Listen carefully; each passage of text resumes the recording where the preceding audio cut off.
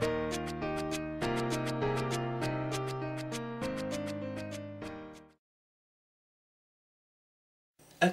what are we looking at? So far, we're looking at a completely blank piece of paper. So far, so boring.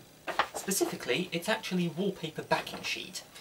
Why am I sat here with a blank piece of paper? Well, right now I'm working on 3 new episodes of Papercuts. Which will be episodes 5, 6 and 7, and somebody asked for a production vlog. So guess what? Production vlog. So what I thought I'd do was I'd document the life cycle of one of the sets. This is going to be one of the backgrounds that I use for filming Papercuts. This one is actually Tim's fault. It all starts with a really weird sense of humour. What I've got here is a pair of scripts. Episodes 5 and 6. They're both written by Tim Johnston, who collaborated with me on the script for episode 4, Pedro Electric, and it's actually a 2-parter, which is the first time that Papercuts has done one of those. And here's where it relates to the big piece of paper. Episode 5, Scene 1. Captain and Pedro are busy moving boxes of supplies from a huge pile into a tumble-down shed with some wonky cardboard stabiliser fins and nose cone. So that's what this is going to be. This is going to be the area in front of the shed. And obviously it will feature the shed as well. So far so good. Works on the page. The problem is that the main set that I use for the exterior of the character's residence just doesn't have room to accommodate this shed and big pile of boxes that Tim's on about. So the solution to the problem, right here, is going to be a whole new set to accommodate that stuff. In terms of the geography of the area, it's going to be sort of off behind the house a bit. Planning to do an establishing shot on the main set with a smaller version of the shed kind of poking out behind the house, so you can, you know, get an idea of how the different areas relate to each other. But this is going to be the shed area. I won't tell you any more about the shed at this stage because that would spoil the episode when it comes out, but suffice to say, it's mostly just going to be a big empty scrubby patch of ground, various grasses and shrubs and things poking out of it, and then around here, the shed.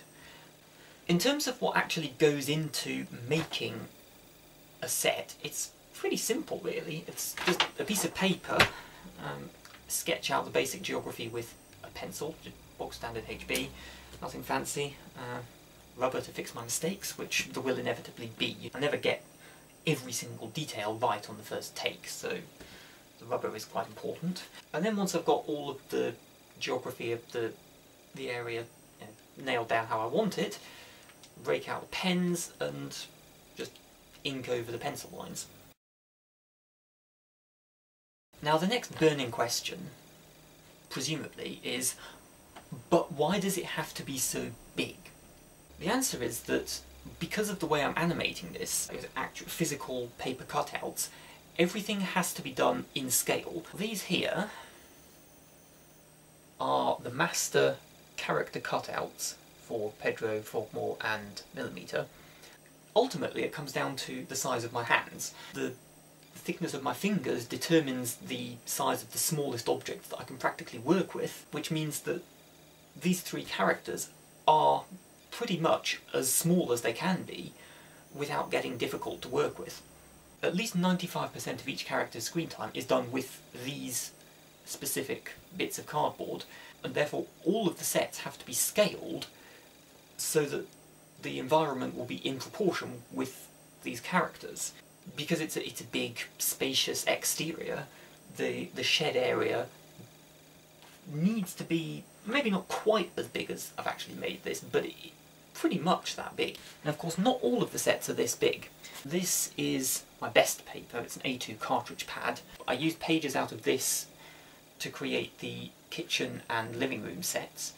And then several of the other sets have been even smaller than that, particularly the Pancake Farm in episode 1, China in episode 2, and several others which have gone out of my head right now, have all been done on quite a small paper, just A4 card.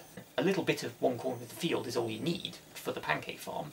As long as you've got the wall, the grass, and the sign saying Derek Schroep's Pancake Farm, you're sorted. So I can get away with using quite a small piece of paper.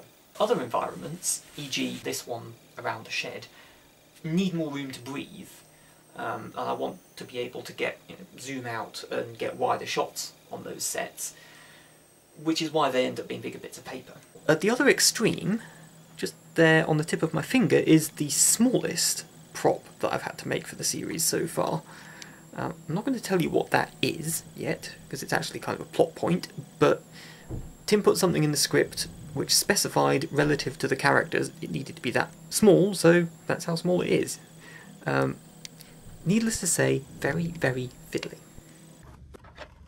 Ow! What was that? What was what, senor?